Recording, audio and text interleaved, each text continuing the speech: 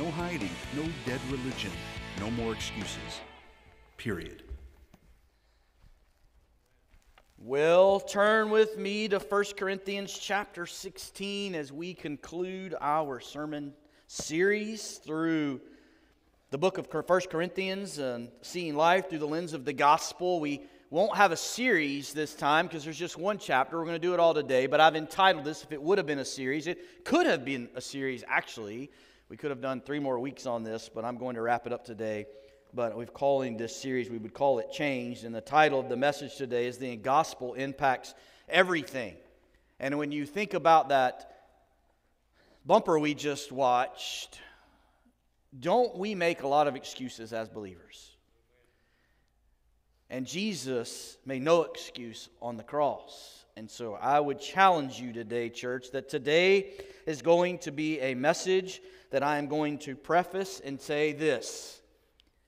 It is that we are expository in our preaching. We have come to this text. We will not preach it. We will not talk about it. We will teach it. However, if you are visiting with us today, just understand at least for a moment that the first part of this message, I am going to be speaking to the members of Northside Baptist Church.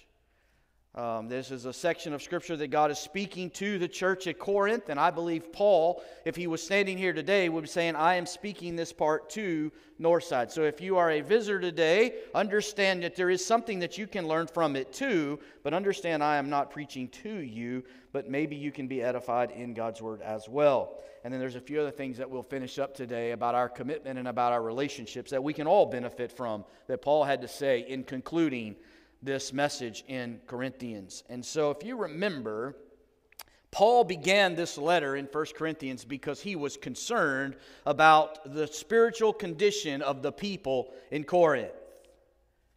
He started his letter, if you remember, addressing division that was found in the church. Remember, his teaching that Christ is the center of everything and the church should be united around in Christ. But instead, if you remember, the church had its own little factions. It had its groups of people who were kind of subdivided inside one public gathering of believers. And in that section of the Scripture, we titled it Unified. That was the series we preached through in chapters 1 through 4 of Paul trying to bring them back together, united. He then moves on to answering questions from them that he received in the letter that we know that he received from them. And he begins to answer questions about this letter. He addressed things like the harm of sexual immorality, what it looks like when believers end up in lawsuits together, and what the picture of marriage should look like. He's answering questions that they had. This was in chapters 5 through 7. We called that integrity.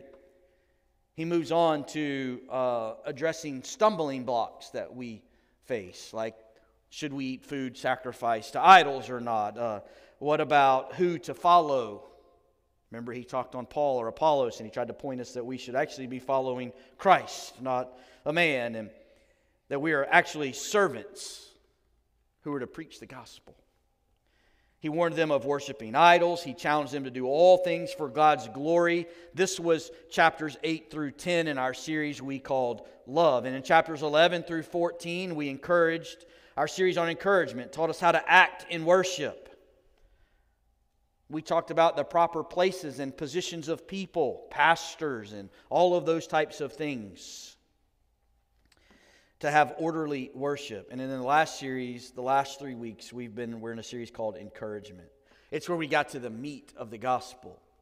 As we have mentioned already, we spent 3 weeks preaching on the resurrection of Christ and the importance and the vitalness of this great event that happened in history. It is because of that resurrection that you and I have the faith that we have. It is the one key that defeated our greatest enemy in death. And then we wrapped it up by giving us the reason for it all. That's what we're going to talk about today, is the reason for it all. Many of you might think, why would Paul not have stopped his letter with the greatest thing that he could say when he pointed people to the resurrection of Jesus Christ? Isn't that a good place to stop? I mean, isn't that all that we really need? That as people, if we've heard that Jesus is who He said He is, and that we heard the gospel, which Paul said in the beginning of 15, I remind you of the gospel of which I preached to you. that Christ was born of a virgin, that He lived a sinless life, that He died on the cross, and that He rose from the grave. Isn't that enough? That if we heard that as believers and we heard the gospel, shouldn't that be enough for us as believers? But yet Paul's got a whole nother finishing paragraph. We would call it chapter 16. There would have not been chapters and verses in the original writing that Paul wrote, but in chapter 16 we see that there is a whole nother chapter that Paul is going to address to the church. And I think it's something that if he was here today, he would say it to us as well. In our study of the gospel impacts everything, Paul wanted us to understand that because of the resurrection, and because of our faith, it will change the way we live. You're no longer you. You've been bought with a price. And Paul says, listen, it's because of the resurrection that you should be living a certain way, or at least you should.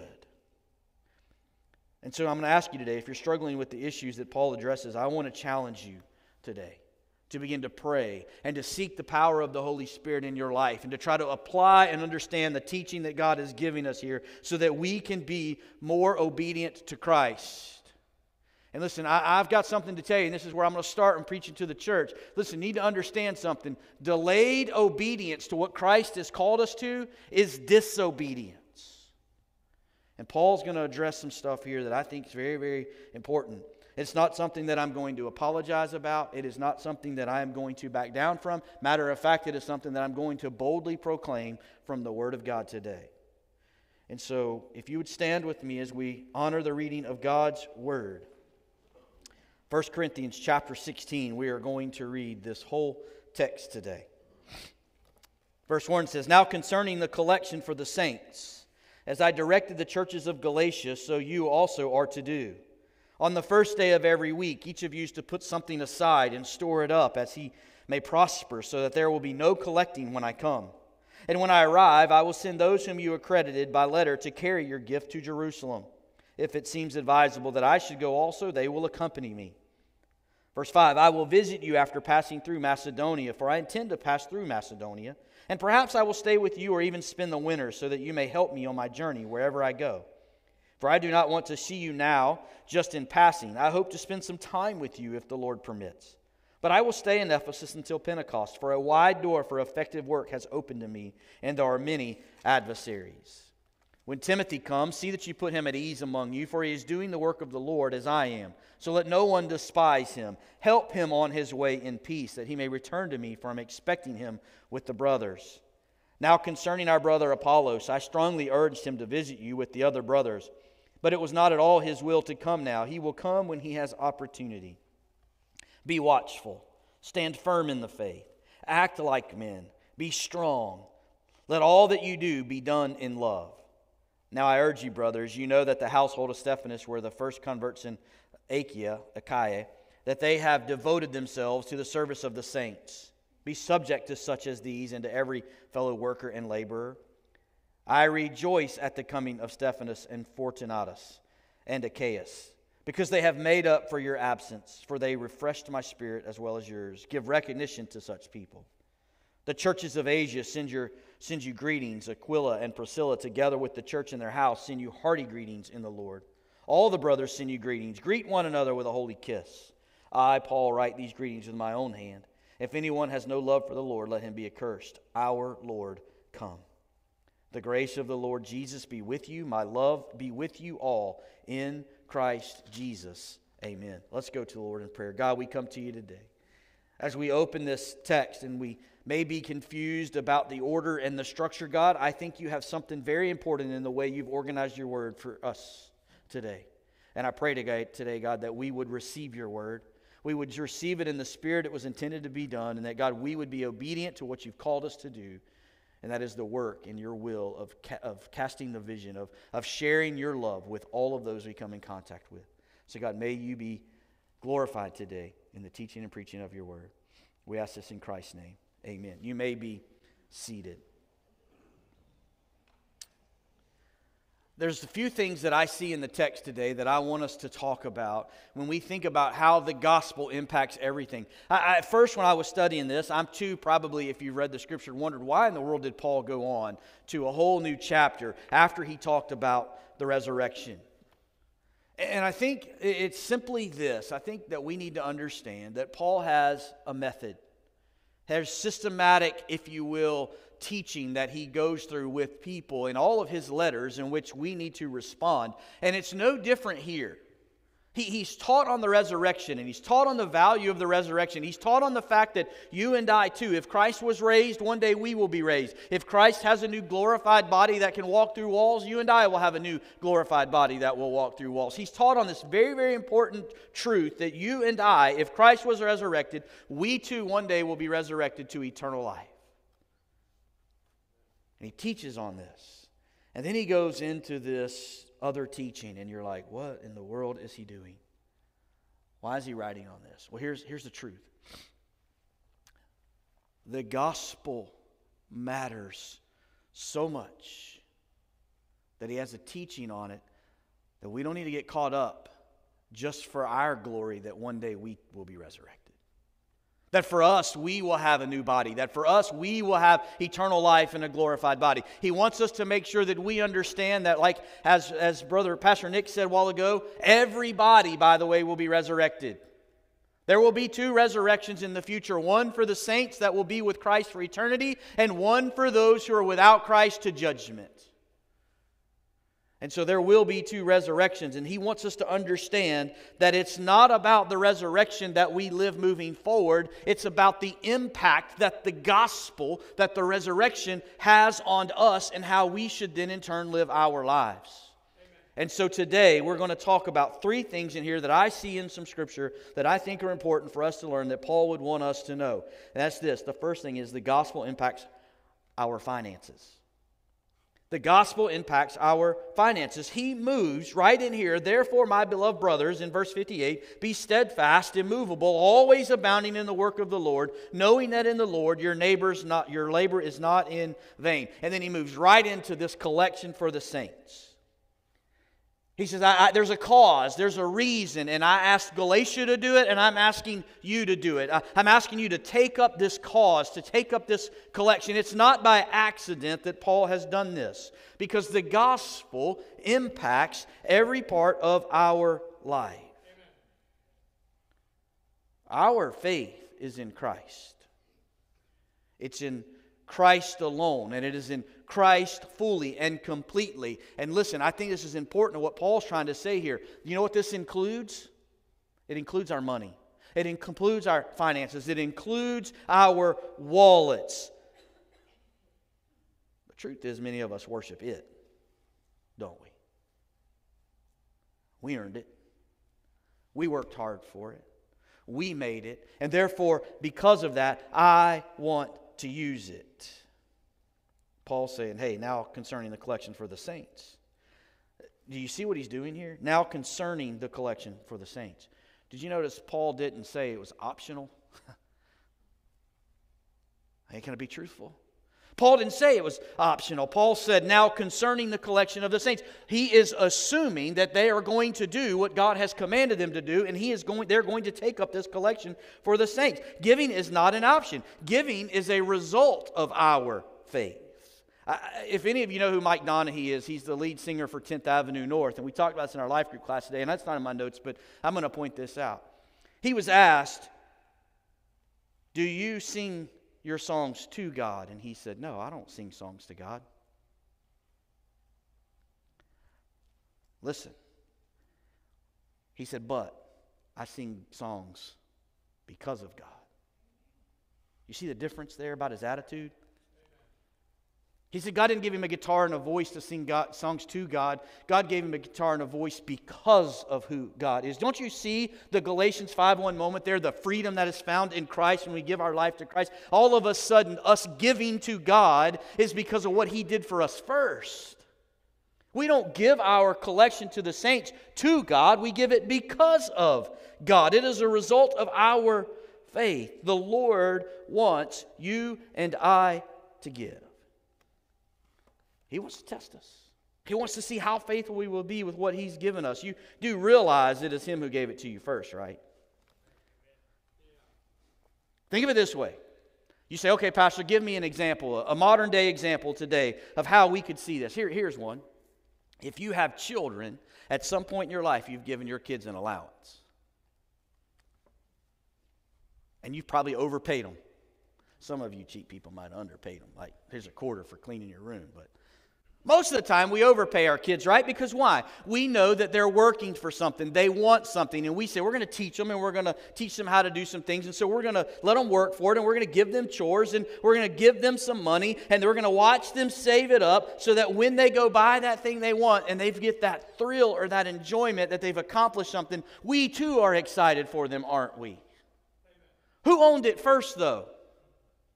You did. Who worked hard for it first? You did. Whose back pocket did it come out of? Yours. But did you not get satisfaction watching your kids learn something very valuable by what you gave them? This is exactly who Jesus is. Jesus owns it all, and therefore He gives us it, and He enjoys watching how we use it. But listen, He gave us directions on how we should use it. And a lot of times we want to go, and I'll get there, we want to go to Malachi, the end of the New Testament, and act like this is something He did at the end of the Old Testament before He writes the New Testament. But listen, that's not true. In Genesis chapter 8, verse 22, it says this, "And the stone which I have set up for a pillar shall be God's house, and all of that you give me, I will give a full tenth to you." He's already started this whole process of giving back to Him. In the very beginning of the Bible, He says, bring it in. The tithe, our giving, has been something that the Lord has directed since the beginning of creation. You know why? Do you know why this is such a big deal to God? Why there's so many verses on this topic in the Bible today? Because He knows that how we use it will reveal our faith. It reveals how we will handle it. Deuteronomy 16, verse 17 says, "Every man shall give as he is able, according to the blessings of the Lord your God that He has given you." Do you understand? Do you see what you have as a blessing from the Lord? Deuteronomy says, recognize that blessing and give accordingly. Doesn't look like an option to me. I know the argument. I hear it. As a pastor, we hear it all the time, actually. It's a sad argument, that, in my opinion, but we hear it. You say, but Pastor, you don't know my bills. You don't understand what I have to pay for, and it's hard for me to do this because I have to pay my bills. Listen, I understand there are things that happen. It is happening in our community today. There are some that in a few weeks will be losing their job. And I understand they may fall on a little bit of a hard time. And I understand, honestly, that our Lord is gracious and merciful. And if they can't give for a moment of time in a season in their life because they've lost their job, I get it. But you know what the problem is? Most of us have set ourselves up to the max anyway that we can't give when we're both working.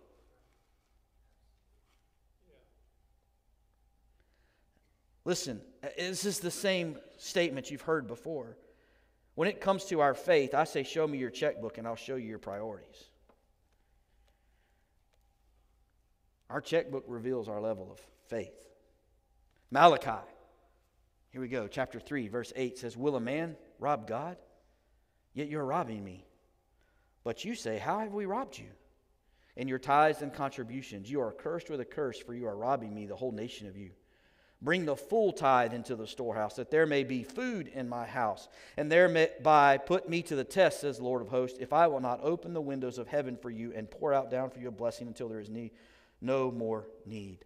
Listen, when He says here that there may be food in my house, listen, I think this has a double meaning. I think, number one, He's talking about us as a church being able to help people in our community with tangible needs. We have this happen all the time. We have people call asking us to put them up in a hotel. We have people call all the time asking us to buy them a meal. Sometimes we do and sometimes we don't. But I can tell you this, it's never us that make that decision. We have people that we contact that are deacons in charge of that stuff. And we say, listen, we talk to this person. We believe this may be a good cause. Or we say, you may need to talk to this person because this may or may not be a good cause. But you make the final decision. And here's what I know. Whether we do it or make a bad decision or we make a good decision, here's what I can tell you. The Word of God has been told. Amen. That's never a bad decision, church. Whether that person uses the money wrong or not, that is not on us. But we have to have those needs. If we are robbing God, we cannot do those things. And I also think that this also has to do with a spiritual message, the food of God, the Word of God. Without tithes and offerings brought into the storehouse, we cannot effectively give the Word of God out. We can't go on mission trips. We can't send our students to a retreat that they're fixing to go on. We just can't do the kind of things that we need to do. And the Bible says here in Malachi, will we rob God? He calls it, when we don't give, robbing Him. I love the end of this verse. It says, and thereby put me to the test, says the Lord of hosts, if I will not open the windows of heaven for you and pour down for you a blessing until there is no more need. I realize sometimes we're going to be pushed to the max. We're going to give when it hurts. But Jesus says, just trust me.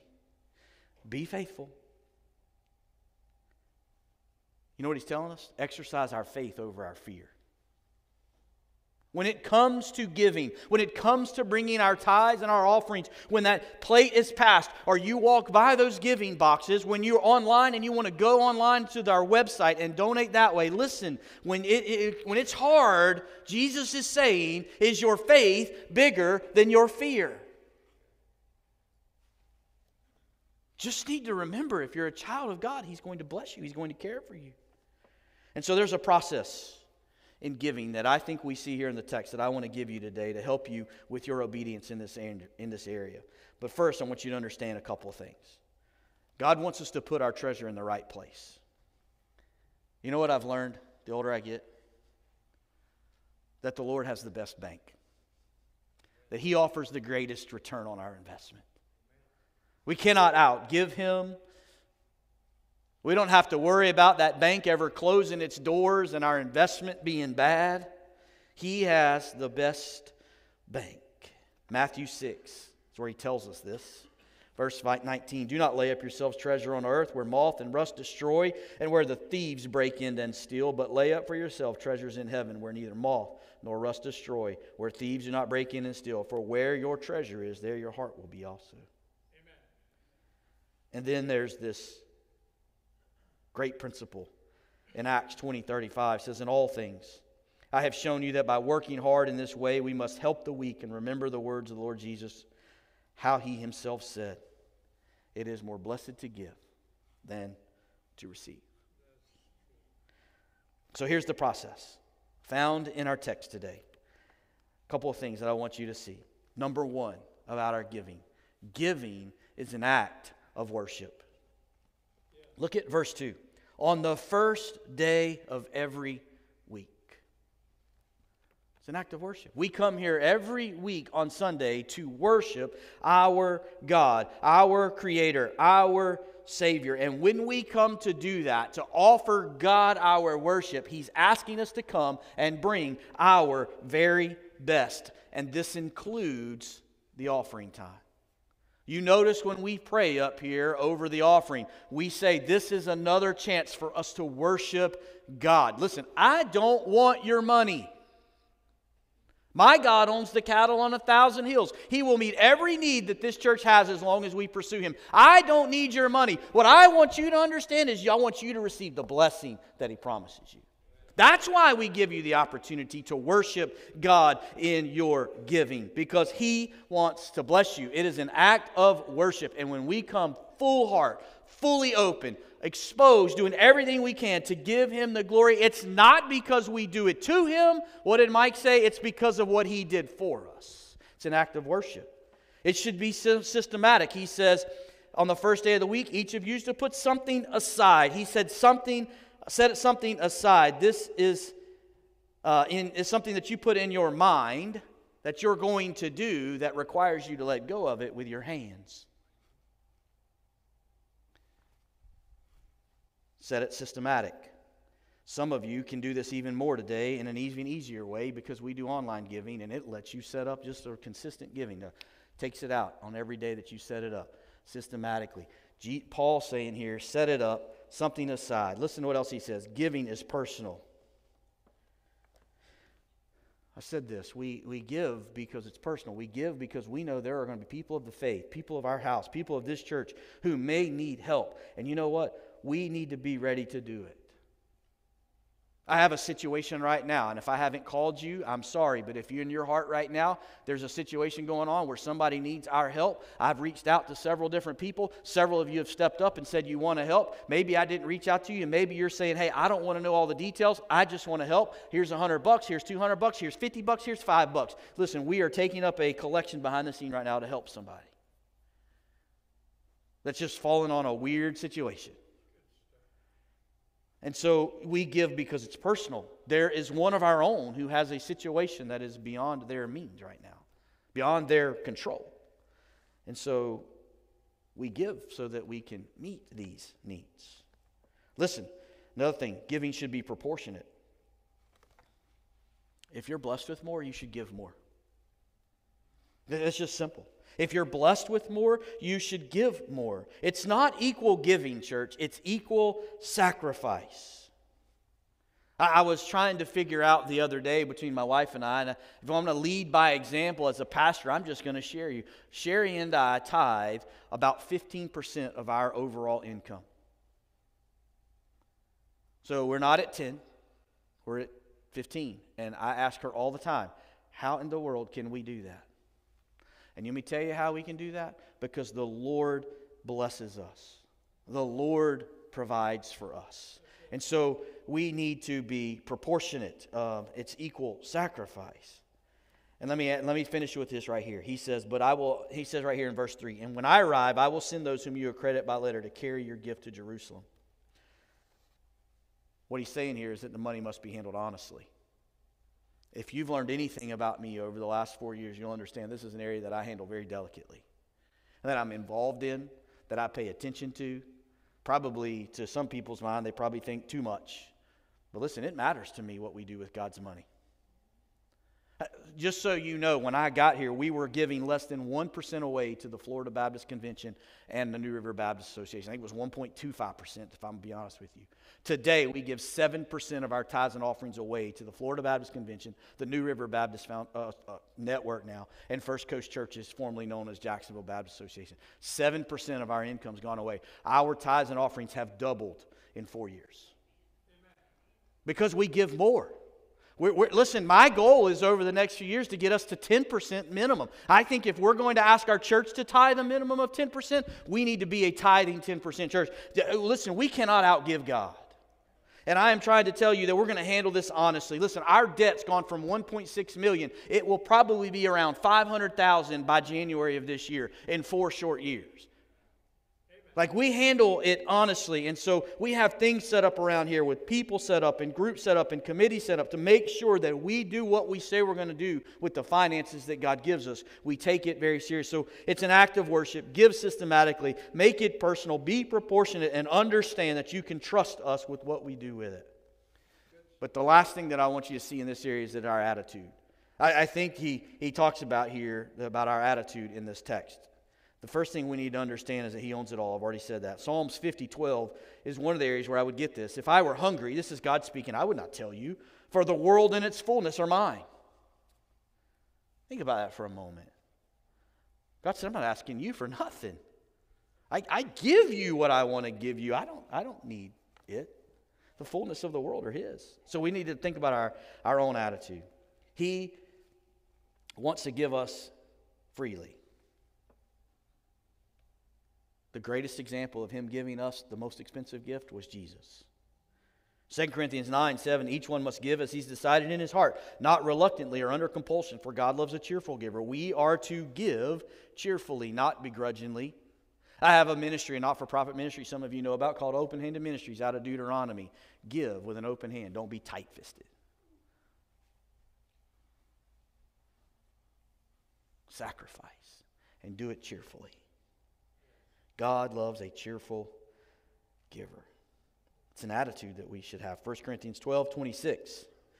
We've already preached on this, but if one member suffers, all suffer together. If one member is honored, all rejoice together. What is he saying here? It's not just a handful of people's responsibility to meet the needs of this church. It's all of our responsibility. United together. The load is a lot. The load is heavy, but when we all come together united in all aspects of our worship, that load becomes light and it's shared by all. So because of the resurrection, because of our hope in the resurrection, because it is for sure, our faith is sure, then we can be comfortable, we can be satisfied, we can be this cheerful giver that God has called us to be. Because giving is not an option. The gospel impacts our finances. Do you find joy in your salvation? If you find joy in your salvation, you should find joy in obedience in your finances. I want you to see what else this was to the church, by the way. So if you're visiting with us today, that was to our members. But honestly, there's some important stuff you could learn too about being obedient to God. But here's the second thing I want you to see. Is not only does the gospel impact our finances, but it impacts our relationships. Paul says here in verse 5 that he intends to come to them. He's going to pass through Macedonia. He's going to come visit them. He wants to spend time with them. Matter of fact, he says, I want to come and spend the whole winter with you, because if you know anything about that area, they didn't travel back then because the seas were too rough in the wintertime. And so Paul's telling them, hey, this is my desire that I come and I be with you over the winter. But you know something, church? When we get into 2 Corinthians, if we were to go there, we're not going there next. We'll come back to it at some point in time. But you know Paul didn't make it for the winter. Paul never made it to Corinth in the winter. And you're thinking, wait a second, Pastor. If this is the inspired word of God and God is behind the author of it, why did he allow Paul to write in here that he wished he could be there, but then he never honored it by letting him be there? Doesn't that make the word of God a lie? No. No. I want you to see why. Because it impacts our relationships. I think this is important. We all have desires for God, don't we? We all have things we want to do for God, and we set out to do them, right? Because we think this is what God wants me to do. But then we have that three little word, but. There's God. He will accomplish His plan. We're not guaranteed to accomplish ours. I think that's what God's trying to get us to understand here, is that He has a plan. He is sovereign. He is the ruler. He is in control. And even though sometimes we make our own plans, but God is going to accomplish His plan, not our plan. Listen, it happens around here all the time. If you've been around me any length of a time and any serious amount of time, you understand that I have a lot of ideas. I have a lot of plans, and I like to talk about a lot of things and start moving a lot of things. It's one of the shocks that I think Pastor Nick has walked into here is, man, you guys are busy. Man, you guys are doing a lot of stuff. You got a lot of plans going on. But listen, sometimes we move towards them. But the Lord stops us. And He refocuses us, and He makes us look at, is this our plan or His plan? Are we doing what He wants us to do, or are we doing what we want to do? Our first responsibility as a church and as leaders, and you in your personal life, is not to your own plan or our plan, but to God's plan. Amen. Psalm 143:8 says, let me hear in the morning of your steadfast love, for in you I trust. Make me know the way I should go, for to you I lift up my soul. The Bible says we're to move, but we're to move where the Lord leads. We're to move where the Lord wants us to go, making sure that we're not getting way out ahead of Him or making the wrong turn. If we're obeying God, we'll recognize this when we start to go wrong, or we start to follow a plan maybe He had different plans on. We'll recognize His voice and very quickly be able to get back on course and move in the direction that He wants us to move. Remember I said about obedience. Our first relationship that the gospel impacts is with God. And we're to be obedient to Him first. He also impacts our relationship with others. This is what I would call the open door to ministry. Look at the example of Jesus in Hebrews 12, verse 2 says, looking to Jesus, the founder and perfecter of our faith, who for the joy that was set before Him endured the cross. I don't know about you, but I don't know that enduring the cross would be joyful. Despising the shame, and is seated at the right hand of the throne of God. Amen. Jesus cared more about His relationship with you than the cross. And so we need to look at this, how Jesus felt about us, that He was willing to go the hard mile, that He was willing to do the extra stuff, that He was willing to take on the pain and the consequences of our sin, that He cared enough about us that it impacted our relationship with Him. He's showing us that that's the same type of attitude we need to have with others. What is the will of God? Sometimes we think that we understand the will of God, that the will of God is unique to each individual person. But here, I'm going to tell you, I think the will of God is simple. I think the Scripture teaches what the will of God is. And I think if we would understand this, it might help us in our mission. 1 Thessalonians 5, verse 16. I don't know that this is on the screen, guys. But in verse 16 of 1 Thessalonians 5 says, "Rejoice always, pray without ceasing, give thanks in all circumstances, for this is the will of God." Amen. What is the will of God? It's that we would be sanctified Him and that we would tell other people about Him. The will of God is that the lost would be saved. So, how do we do this impacting our relationship with others? I think there's some verses that we can use to follow in our own lives, like Ephesians 4:32. Be kind to one another, tenderhearted, forgiving one another as God in Christ forgave you. This is hard, isn't it? Are you holding on to anger, bitterness, or malice towards somebody? Church, we are not to do so. Forgiveness is the attitude of Christ that we're to have. We're to forgive. We're to care more about the relationship than we are the issue. So we need to learn to let it go. Galatians 6:10, "So then, as we have opportunity, let us do good to everyone, and especially to those who are of the household of faith." It says do good, especially to other believers. Care about the relationship more than you do yourself. It's hard. Battling this world and trying to find more time is very, very difficult. We don't need to be battling each other in the process. President McKinley was on a campaign trail, and he had a journalist who followed him who he didn't like. And that journalist didn't like him. And he rode with this group as they traveled to different campaign spots. And he would always write these negative arguments about McKinley. And one day when they were traveling by stagecoach, and McKinley was inside, headed to the next stop, and he heard the young man outside sitting in this rainy, cold weather coughing. And he knew he was getting sick, so he stopped the horse carriage, and he got out, and he asked the young man to step down off of the carriage, and he put a coat around him, and he said, "Get inside." He said, "Sir, don't you know who I am? Don't you know that I am the one who writes all these negative articles about you?" He said, "Yes, so now get in here and get well so that you can do your job well." This is caring about people. This is doing good to others. Listen, I don't know if McKinley was a believer or not.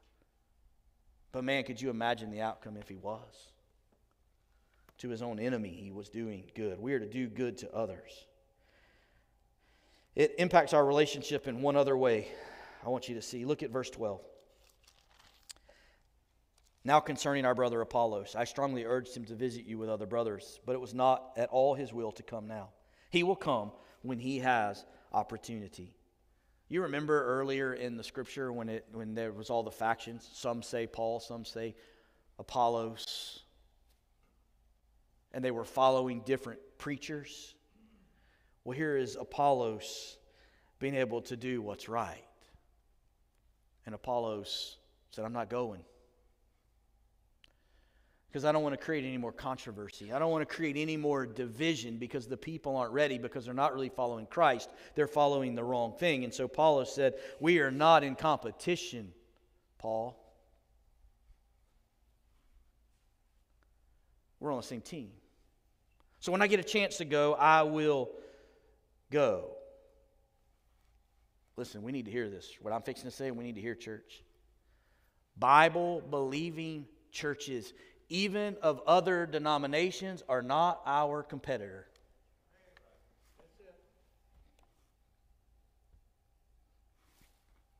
They're our partners. You know what else? The believer sitting beside you, not your competitor. They're your brother or your sister. We don't need any more competition in the church of our living Savior. We are to be united in the cause of the gospel. I think it's important of why he writes this after the resurrection. Because it impacts our finances. It impacts our relationships. And then the last thing that I think I see here in the text today is that the gospel impacts our commitments. Paul gives a reminding instruction in verse 13. He says, "Be watchful, Stand firm in the faith. Act like men. Be strong. Let all that you do be done in love. He says, be watchful. Paul's telling us that, hey, we need to be careful. We need to be alert. We need to know what we're looking for. Why? Because we have a real enemy. We have someone who really wants to destroy us, and that we need to be watchful. 2 Corinthians chapter 2, verse 11 says, so that we would not be outwitted by Satan. For we are not ignorant of his designs. Did you catch that? We're not ignorant of his designs. John 10:10 says, the thief comes only to steal, kill, and destroy. I came that you may have life and have it abundantly. Just in those two scriptures alone, did you catch that? We know the will or the plan of Satan. We know his schemes, we know his devices, and we know they're to harm us. So we're to be watchful because he's coming to steal, kill, and destroy. Listen, church, we need to be watchful for him. It's one of the reasons, church, we're doing a new members class coming up. It's one of the reasons we take covenantal membership so strong here. Because we're watchful. We want to make sure that those that we receive into the faith, those that your pastors bring in a family meeting, in a congregational meeting of family members that are in Christ, when we bring them and present them to you, we want you to know that we have found them worthy to be members. Be watchful.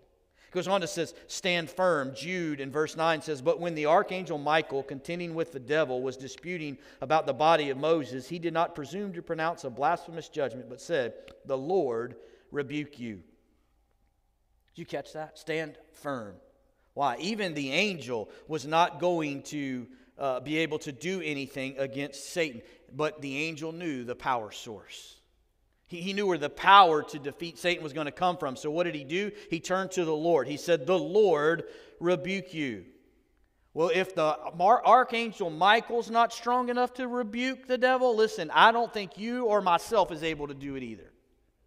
We're not going to be able, under our own power, to be able to rebuke the Lord. But listen, we have the same source of power. It's Jesus. Listen, go back to the resurrection. We just finished it.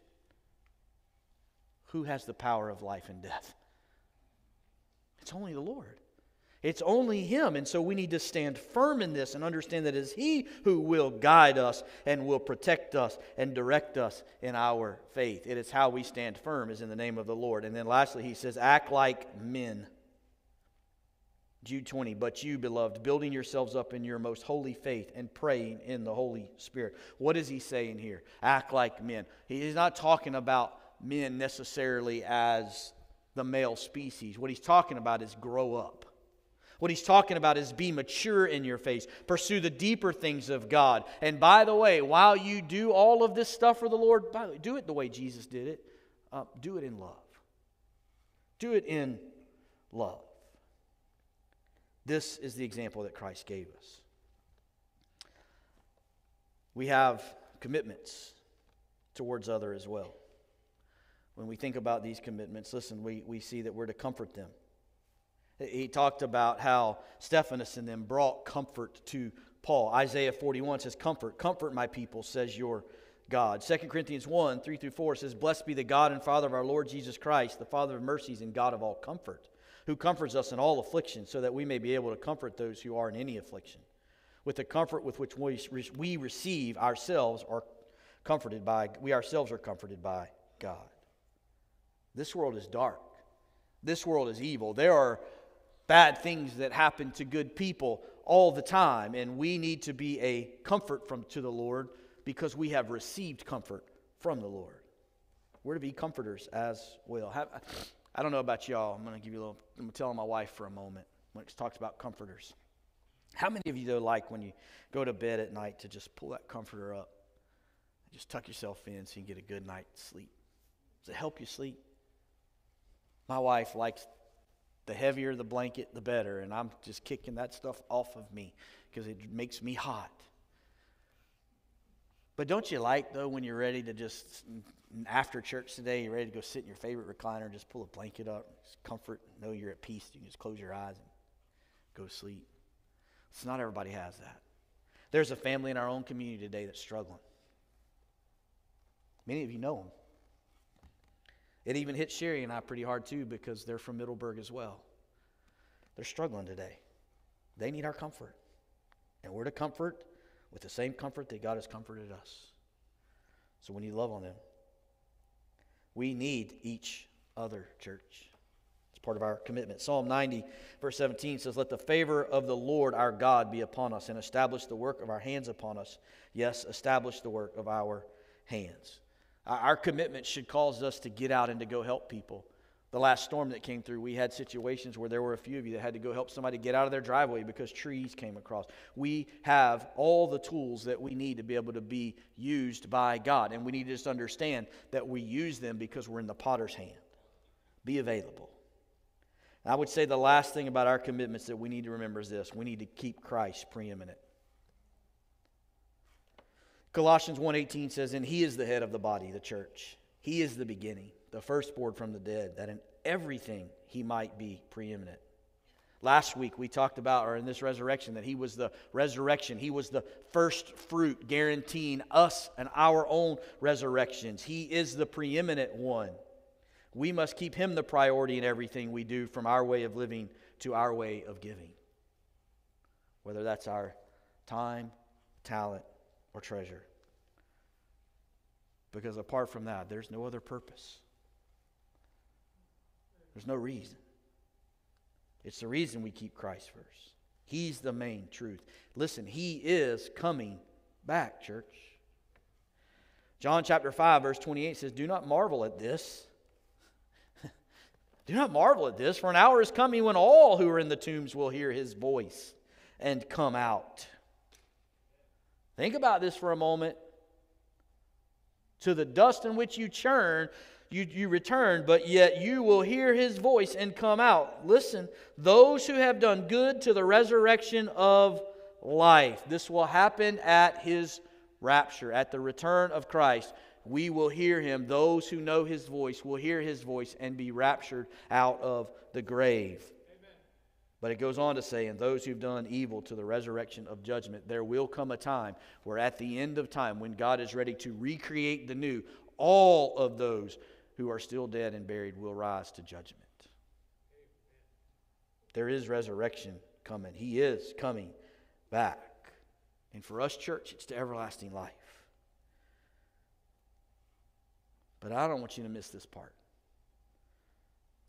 To those who don't know Jesus, it is to an eternal judgment in hell.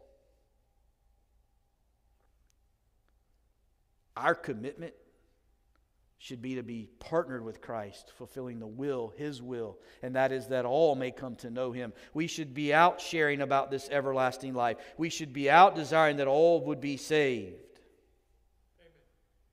Because the Scripture just told us there is no one exempt from resurrection. There is no one exempt from either His blessing or His judgment. Here's the question. Do you want forgiveness? Do you want restoration when you've done something wrong in your life?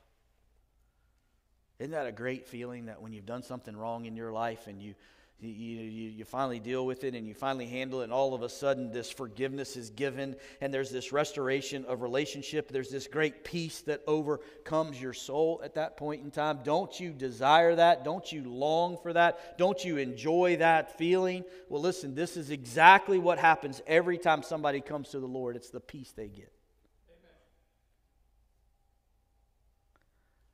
And so we need to be about that commitment.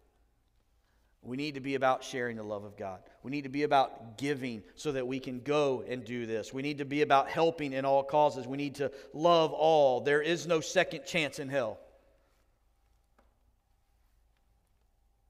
There is no purgatory. There is no box sitting there where people are going to get in it and you can pray or pay the people out of that. It's a personal decision you make by faith to have eternal life. It is by faith, according to Ephesians 2, that you're saved, not of works that you can be saved. It's by faith.